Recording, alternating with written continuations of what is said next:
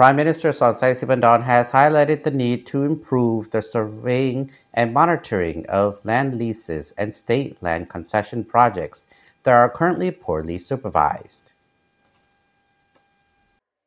The Prime Minister advised officials from the Ministry of Natural Resources and Environment to supervise the allocation and use of land more closely when speaking at a meeting to summarize the work of the natural resources and environment sector in 2023 and outline plans for 2024.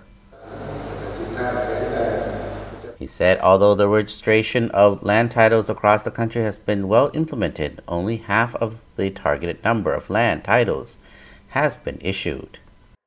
In addition, the granting of land use rights by the relevant sectors in line with the land law, including at the district level, has not been completed as intended. Under the law, the state land concession project should be strictly monitored in line with set regulations. At the same time, projects that are unproductive should be stopped or cancelled, while those that are performing successfully and in keeping with specific categories of land use should be supported. The Prime Minister suggested that in the future, the allocation of land should focus on modernization of the land sector, such as by creating a modern and complete database that could be used by everyone to submit their land tax details and pay the requisite amount.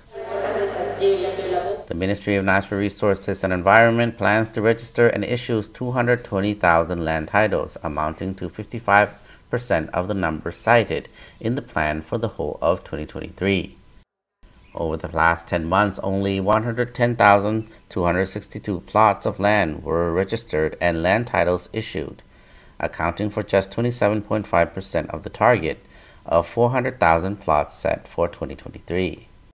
During the first half of the 2021 to 25 period, some 335,455 land titles were issued, accounting for just 21% of the total number specified in the 5-year plan.